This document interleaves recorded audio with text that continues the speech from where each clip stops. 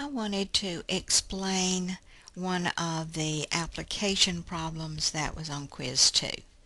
The problem gave you the distance to find the distance to the nearest mile between city A, which is located at 37 degrees 47 minutes north latitude, and city B, which is located at 46 degrees 43 minutes north latitude. Both cities have the same longitude, and the radius of the Earth is 3,964 miles. Tells us to assume the Earth is a perfect sphere.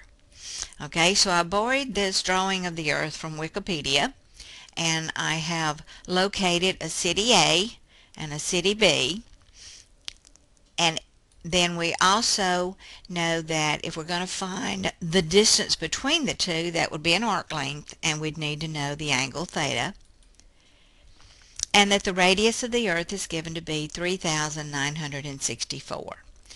Now there are several ways to go from here. I chose to convert my degrees in minutes to degrees. So remember, that would take 43 divided by 60 to get the decimal part of a degree. Same thing for my 37 degrees 47 minutes. I'll subtract the 2 and find out that the angle is 8.934 degrees.